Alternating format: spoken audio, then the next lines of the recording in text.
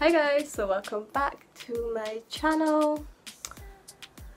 So summer's coming up. I decided to do a video for you people who might be traveling to Barbados, you know, to come enjoy yourself. So I wanted to give you guys the ideas. So here are 10 things you can do when you come to Barbados. Number 10, go to Chefette. There are about 15 or so Chefette establishments in Barbados, and some of them also have the barbecue bar restaurant like attached to them, so you could go try our fast food. It is unique to Barbados. No one else has them. Big up Sir Halut. Pretty sure he was knighted. Yeah, he was. Big up Halut. And yeah, go try it. It's amazing. Number 9, go to Bay Tavern in St. John. It is a restaurant located in the east of the country, and it is like a big lime spot on a Thursdays.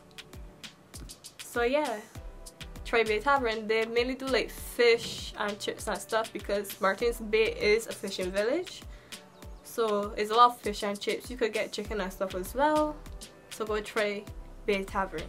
Number 8, so you can visit some of our sites. So you have like Sunbury Great House, Harrison's Cave, St. John Parish Church, and many more. Annual Flower Cave. You have a lot of things to choose from. Go visit those places. They're pretty cool. Number 7. So to me there are like 2 things you could do in the Gap. There's clubbing or going to restaurants. So the clubbing, mainly I want to say Thursday, Friday, Saturday. I believe the restaurant should be open during the week. I've never been, but I do know some people who go in the Gap and try the different restaurants along the stretch, and that is located in Christchurch.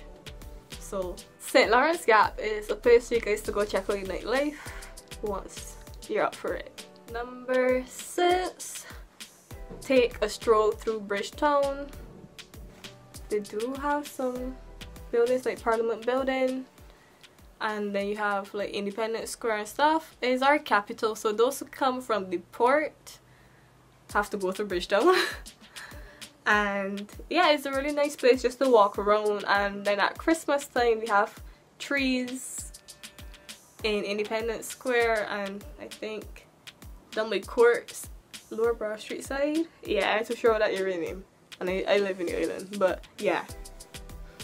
Go and take a stroll through town, check out K Shepherd, do the free alcohol and stuff in there. So number 5, check out Ice Dance on a Friday night. It is very lively. It's like a fish fry, I believe that's what they say. It's gone, and there are plenty stalls out there to choose from to eat some fish and chips or whatever you please to eat.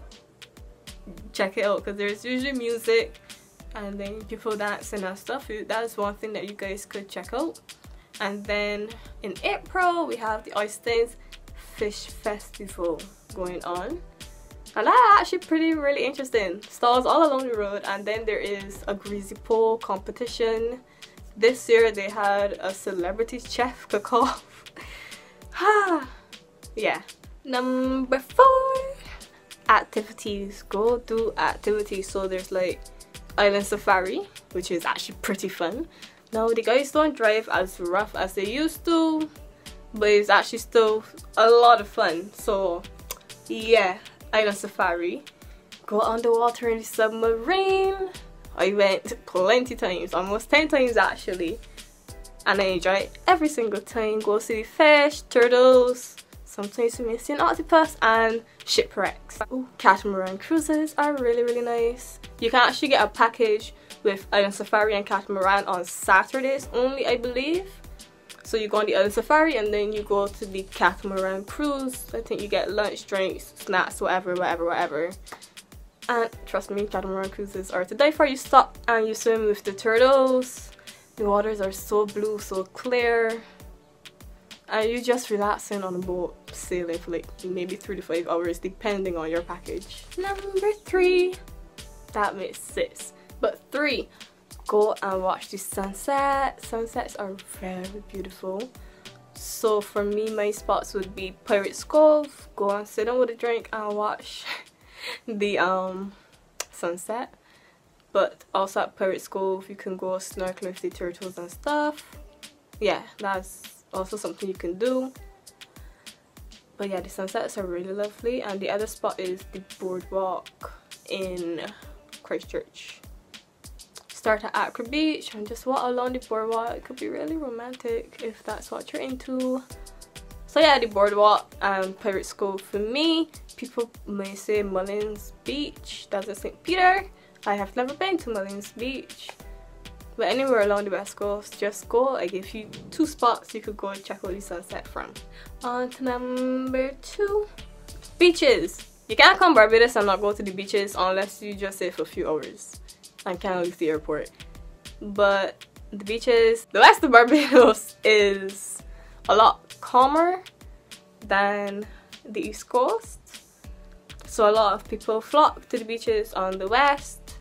However, in the east, at like Bashbo, you got Soup Bowl, not too sure when that is, can't remember. You got like Bath Beach, and then where I live in St. Philip, there are like a few little beaches surrounded by the cliff. Yeah, so then you got to walk down some steps. So you got like, I think there's one called Peak Bay. I've never been, I should check it out soon. There's Bottom Bay if you just want to like hide away from a big crowd of people and just like relax, take in the sun. Bottom Bay, Harrismith Bay, Crane Beach, which is by Crane Hotel.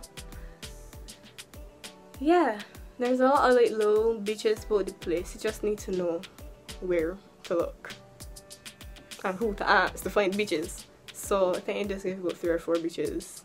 And then on the west you got like Browns Beach, Pebbles, Hilton, Mullins, in front of Sandy Lane. Ain't too sure what that area they call, but yeah, that area. So yeah, you guys visit the beaches. Really nice.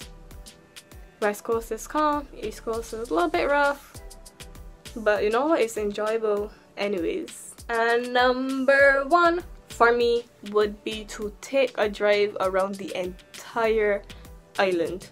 Now if you can rent a car, I think renting cars from some companies start at $100 Bajan dollars.